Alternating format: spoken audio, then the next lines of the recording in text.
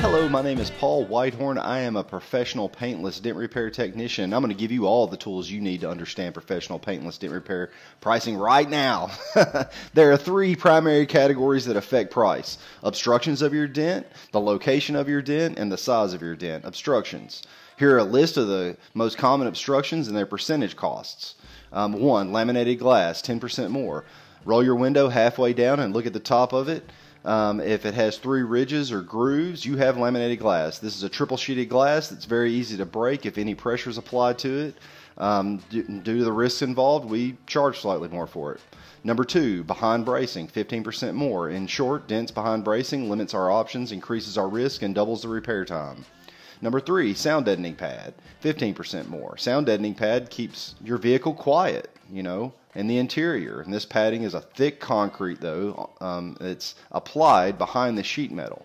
Sometimes we're able to push through it, and other times it must be removed and replaced. Number 4, body line dents, 15% more. These lines are the sharp turns in the sheet metal that must be rebuilt and dealt with separately. As a result, we charge slightly more. Creases are 20% more. Creases are in a category of their own. They require a dent to be repaired from at least 3 separate directions. Number 6, aluminum panels. The amount of pressure required to dent them is 50 to 70% more, which means they require 50 to 70% more pressure and direct power when repairing them. When adjusting them, they flex and spring back into position with only minor changes. They take 2 to 3 times as long to repair, so we charge more. Number 7, triple layer panels. These are zero access panels and often need to be glue pulled from the surface. Again, it costs more time, energy, and resources. Removal and reinstallation of parts may be required to get to your dent. The list on this menu is not exhaustive, but these are the most common. Let's move to locations. The location of a dent is just as important as its size. It helps a tech answer a few vital questions that can significantly impact pricing. Number 1, what do I need to take apart in order to reach that dent?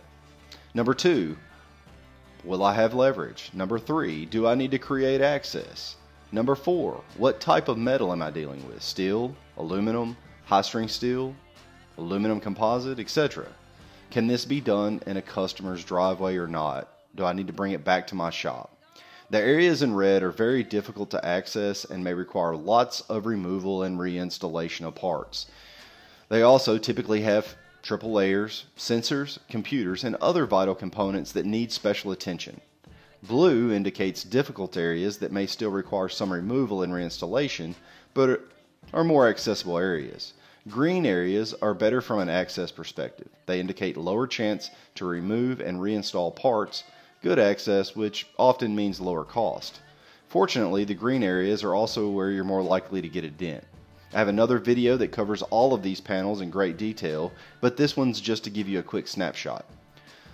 Alright, let's deal with size. The length is defined as the longest portion of a dent. Most dents start at $99 minimum charge for a 1-inch dent with no obstructions. Here's a more in-depth look at each. Once you get past 8 inches, it's $25 for each additional dent. Now, that is a base price. The width of a dent is 10% more per every 2 inches.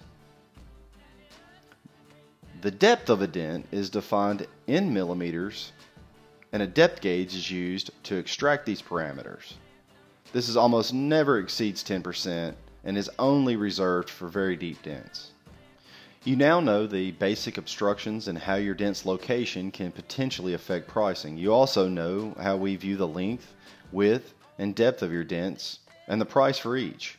I hope this has been helpful. If you're seeing prices lower or higher than this, it should be cause for concern. You're probably not getting a certified technician, which wouldn't matter if you were hiring a lawn guy. But today's vehicles are rolling computers, and you want a professional who won't jeopardize the safety of your $30,000 to $120,000 vehicle to save a few bucks. Be very diligent in choosing the right technician, not just the one who's the cheapest and most available. There may be very good reason why he's hundreds of dollars cheaper and available.